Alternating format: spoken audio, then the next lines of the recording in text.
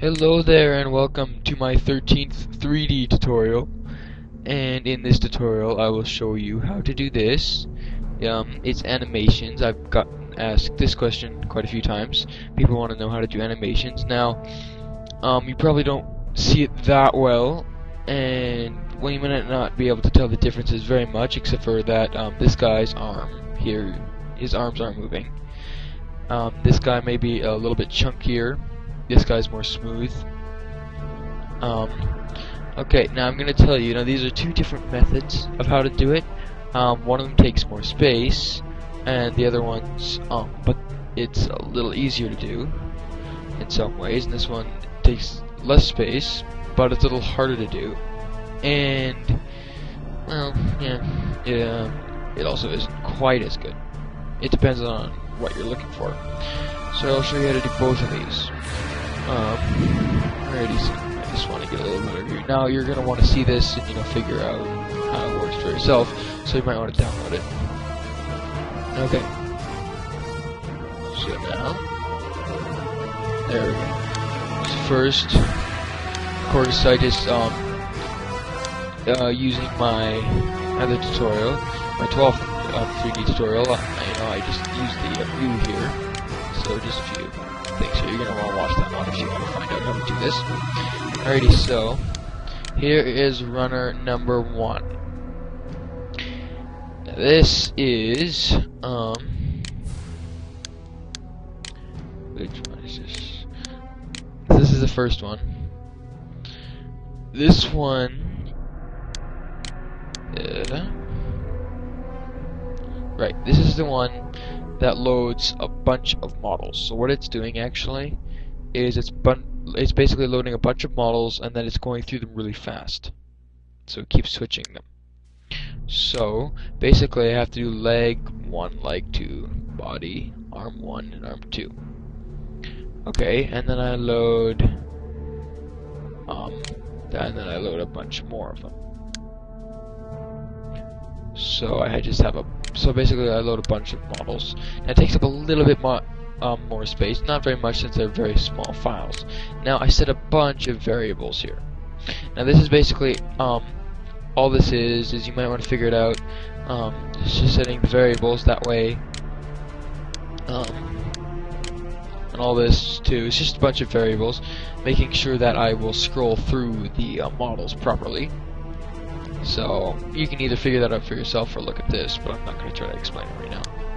So yeah, that's basically the technology of how that one works, and then it draws the one. Now that's just a variable, and it switches through models really fast. So yeah, that's how that one works. Now for runner 2, this is the one that's a little bit different. So what it does is it just loads one leg 2, body 2. It only has to load one of each. Okay, but then you get a little bit more complicated. Okay, now I couldn't just use that nice little tab I made, because I have to add a lot of stuff.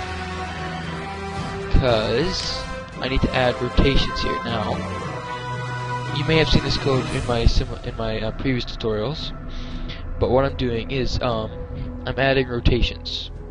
Now, unfortunately, to make the legs pivot at the right part, I had to flip it and then zoom it up, raise it. Anyway, kind of complicated. That way it would rotate at the right part. So I'm just adding rotations here, and you notice that D3D transform add rotation X. That's a variable, and then same with this one, except for that one's a minus. So basically what that's doing is it's adding a rotation on that variable. So then all you have to do is change that variable, and then it'll rotate that way. So, and then the rest of the stuff I'm just drawing it normal. I could have just done that using my tab here, but I didn't want to. So right now in step, you just have to change it the way you want it to. Once again, just some meaningless code, meaning so that it'll rotate the way I want it to, and yeah.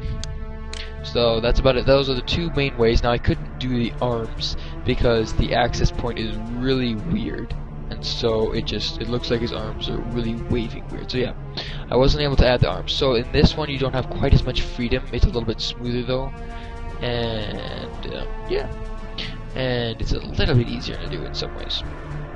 Alrighty, so now I will show you once again the product of the two ones, and then you can define for yourself. Now, the whole file of this tutorial, is 4 megabytes big. That's okay, unless you're wanting to add a lot of animations, and you're going to want to use the first one, which takes a lot more space. And the second one, of course, isn't quite as good. It's a little more smooth, though. Okay, so once again, we're saying this is the first one here. This is the one that's a little bit more chunky, but more space. So what you're going to want to do then is bring it into true space and just save a bunch of models. So you save it, move it a little bit, save it again. So yeah. And then this guy here, not quite as much freedom, but a little bit more smoother and easier and less space. So yeah, you make the choice on which one you want to do, and yep. So that's all I have for this 13th 3D tutorial. Goodbye.